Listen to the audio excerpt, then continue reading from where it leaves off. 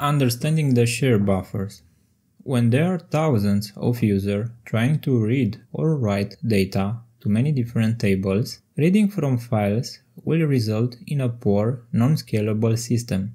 The read and write will result in searching for many files, opening these files, looking for specific data records, locking, editing, and unlocking. To make this a lot more scalable and faster, the concept of share buffer is introduced. Now, the backend processes are no longer reading from the files and writing to the files, but rather dealing with buffers or RAM with a significant improvement in performance. The amount of memory to be allocated is decided by the share buffer parameter in PostgreSQL configuration file. The fixed size block of share memory is allocated when the server is started. It's not this memory chunk alone that is responsible for improving the response time, but the operating system cache also helps quite a bit by keeping a lot of data ready to serve. Together, these two caches result in a significant reduction in the actual number and volume of physical reads and writes.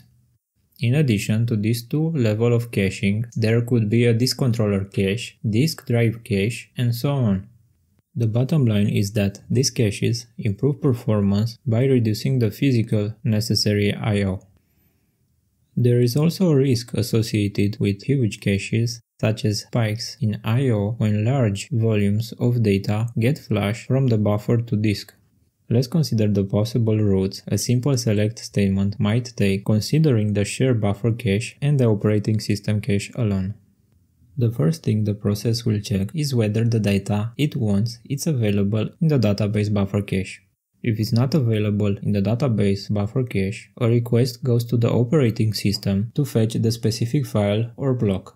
There is a chance that the operating system cache already has the file or block and passes it to the database cache. In both cases, a physical I/O is avoided. It's only when the data is not present in either of these caches that a user read or write request will actually result in a physical I/O. It's obvious that most of the data fetch and written happens via buffers. Exception to this would be databases where the buffer is tiny compared to the data that it's usually read and written.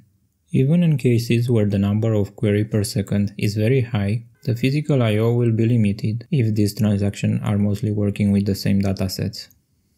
However, if transactions are occurring in really different areas of the file system, then we might still get frequent flashes to disk.